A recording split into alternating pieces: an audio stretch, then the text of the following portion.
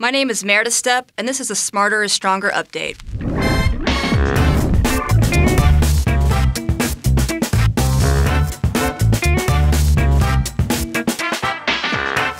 For almost 50 years, all private sector union members have the right to union representation when they are being questioned by management and believe it could lead to discipline. This is often referred to as Weingarten Rights. So what does this mean for you?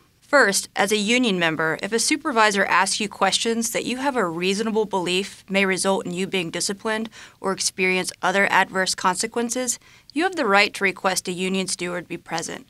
You can remain silent until your union representative arrives. But you, the union member, have to ask for representation. You have to exert your rights. Second, when they arrive, your union steward or other representative has the right to ask management what the meeting is about and to privately counsel you before being questioned by management.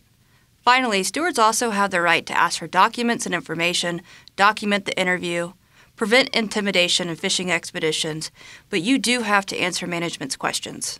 Weingarten Rights are about us being there for one another and union members acting together. So remember, if a member of management asks you questions you feel uncomfortable answering and that you think may result in your discipline, tell them.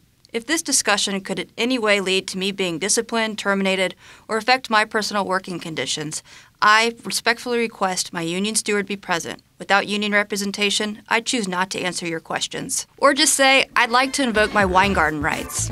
And that's the union difference.